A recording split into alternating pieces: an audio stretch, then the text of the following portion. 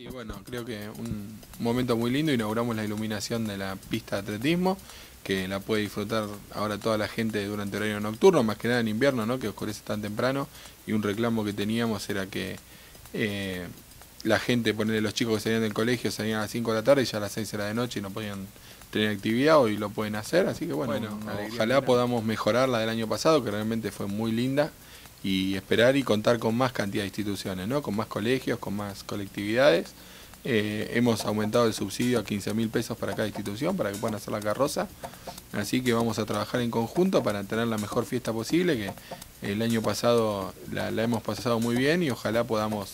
seguir ampliándola, ¿no? Y también avisarle a la gente que hay importantes premios que después son muy útiles para realizar obras y actividades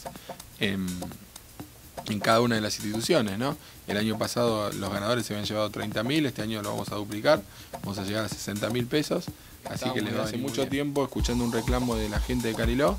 de la creación de la delegación, y creemos que es una forma de acercar el municipio a la gente, a cada localidad, y acercar la gente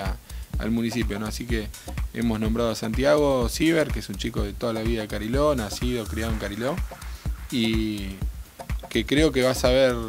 saber interpretar cuáles son las necesidades de la localidad, y bueno, que sea una especie, como decía yo, de brazo derecho, de mano derecha del intendente, para poder empezar a gestionar y a solucionar las cosas que la gente nos reclama día a día. Así que ojalá podamos tener buenos resultados. Nos tomamos un plazo de 60 días para generar un reglamento y bueno, invitar a todos los vecinos, todas las instituciones